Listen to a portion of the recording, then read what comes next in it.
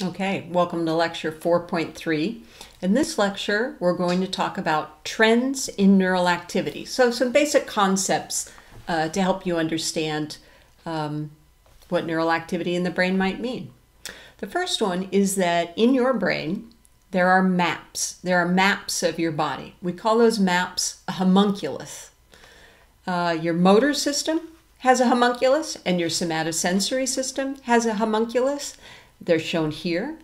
You can see that they're essentially, imagine someone sitting on the top of the brain and leaning back with their feet sort of hanging over the edge.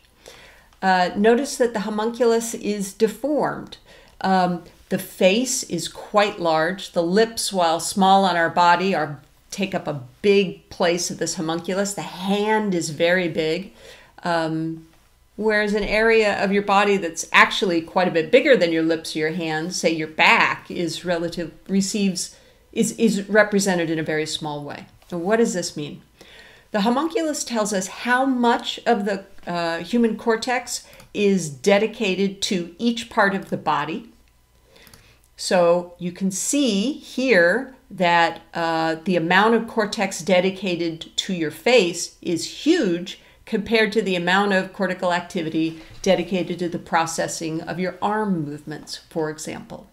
The same is found with somatosensory areas. Things that are very sensitive to touch have more computing power behind them, right? So increased sensitivity results from increased computing power, which results from having more of the brain involved in the process.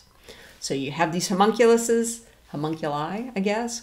They're distorted in a way that's interesting in terms of representation. And they also tell us where on various parts of the brain different parts of your body are being processed. So they really are map-like. Another concept that I want to share with you in terms of cortical processing is the idea of a hierarchy. Right? You know a hierarchy.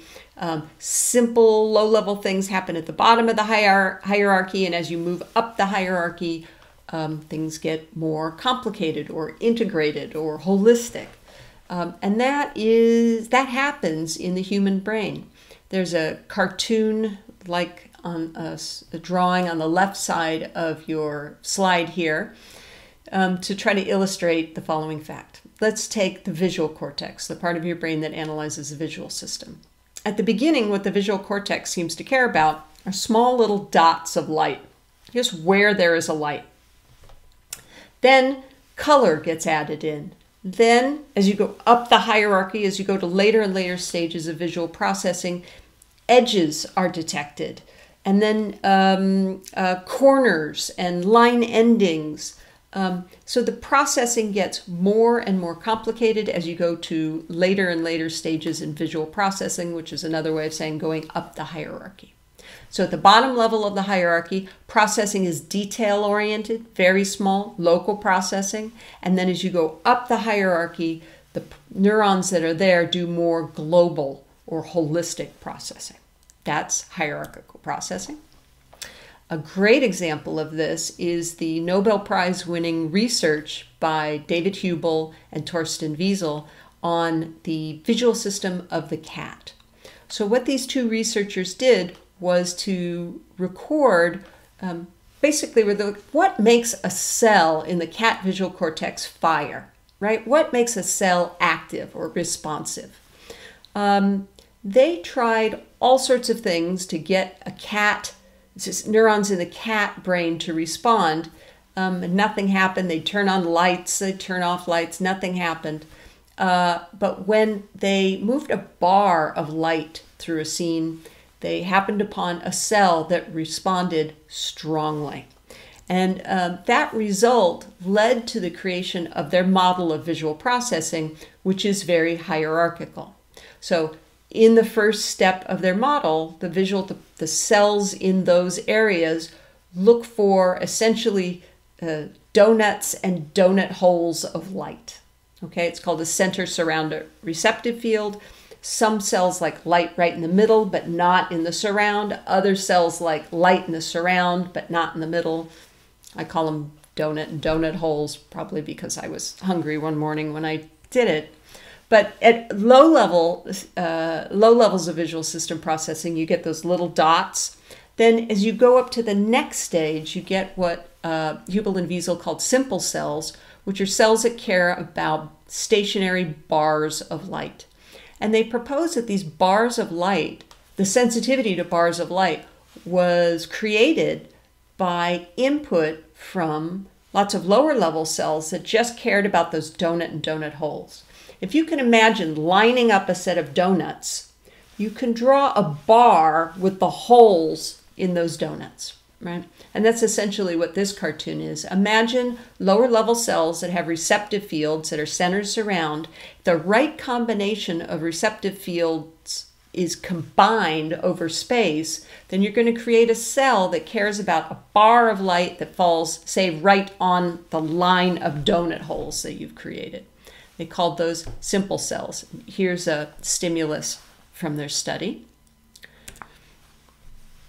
They proposed a next layer that you have those simple center surround cells that feed up to simple cells. Simple cells feed up to what they called hypercomplex cells, which were combinations of simple cells that responded maximally to a higher level cell that took input from all of those simple cells, such that that cell responded most to a moving bar of line.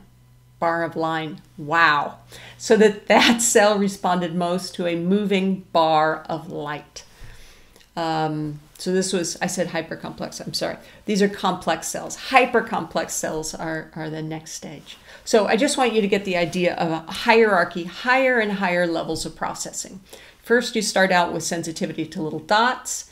Then those cells, the cells that analyze little dots of light, feed up to higher level cells that are sensitive to bars of light. And those cells feed up into higher level processes that care about moving bars of light, and higher and higher and higher. So your brain extrudes or computes equally, increasingly complex information as you go up the brain, as you go to later and later stages of processing. Later stages means more complex analyses. Your brain also has pathways, or since we're in Los Angeles, let's talk about freeways, where certain kinds of information seem to be fast-tracked. And two big freeways in the human visual system, actually the primate visual system, are called the dorsal and ventral system.